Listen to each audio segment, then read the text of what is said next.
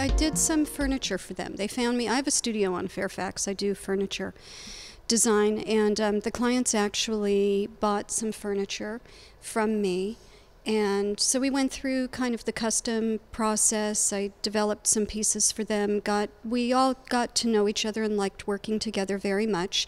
And you know, they were in a nice little apartment here in LA, and then they started house hunting and said, would you like to come in and be part of the design of the house when and if we get one? And I said, absolutely, yeah. When did you start making furniture?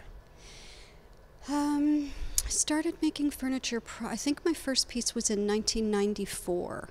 I used to dream of furniture. I don't know why I had this vision of being in a loft somewhere with nothing in it except orphan chairs, you know, that I would find on the street or that someone would give to me, and I would roller skate around the loft and just sort of, I know I'm wacky, but I would just go from chair to chair. I loved collecting chairs, and kind of the funkier the better.